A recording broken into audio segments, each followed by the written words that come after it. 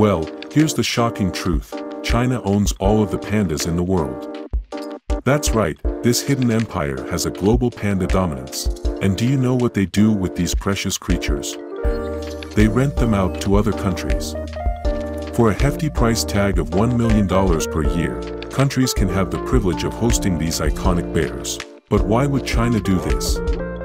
Is it just about the money? No, it goes beyond that. China sees pandas as powerful tools for diplomacy.